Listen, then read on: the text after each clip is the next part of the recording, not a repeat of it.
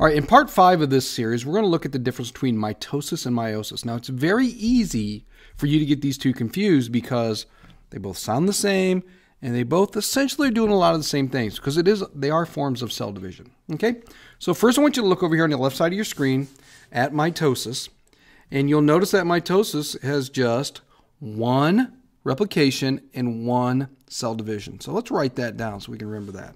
Okay, so in mitosis, you do DNA replication one time, and then you're going to do cell division one time also.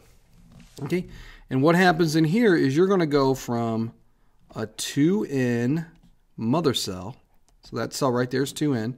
You have 1, 2, 1, 2. You have 2 of every chromosome. And then your daughter cells are also going to be 2N. So what happens here is, we'll say the mother cell, let me get myself caught up here. Mother cell and daughter cells are clones.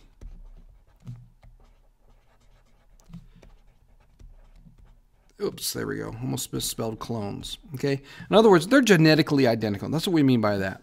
Now over here in meiosis, it's a little bit different. Remember with meiosis, you do DNA replication one time, just like you did before, but you're going to divide 2 times. Let me fix that right in there.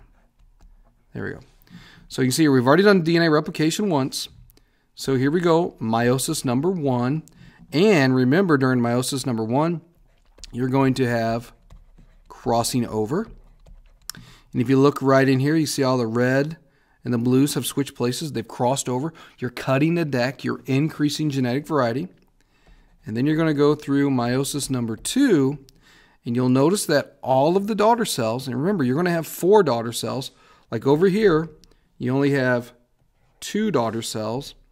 Over here we have 4 daughter cells, and they're all genetically different, mainly because of crossing over. And you'll notice you've also gone from diploid and through the second division, that's the reduction part, the reduction division, you now have daughter cells that are haploid. Okay? So make sure you've written all this stuff down in your notes. Really good picture. You can find plenty of these also out there on the internet, but this really explains the difference real simple. Okay, so if you didn't like that, there's a table for you to fill out here. Okay, so this table here is really going to show you in a nice clean interface the differences between mitosis and meiosis. Okay, in mitosis, the purpose is for growth and repair. You're producing more body cells. So you're either going to add more cells to your body or you're going to replace some ones that have been damaged.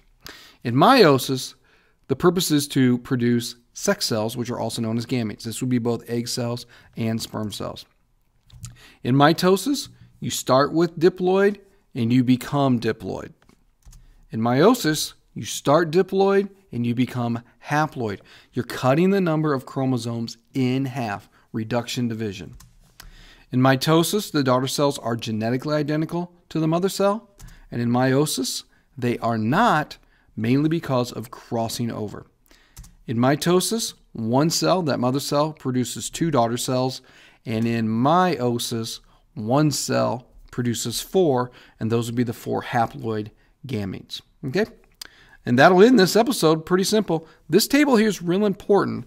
You could have some test questions that are based upon this table, so make sure you study this one. So until the next episode, we're going to catch you on the flip side.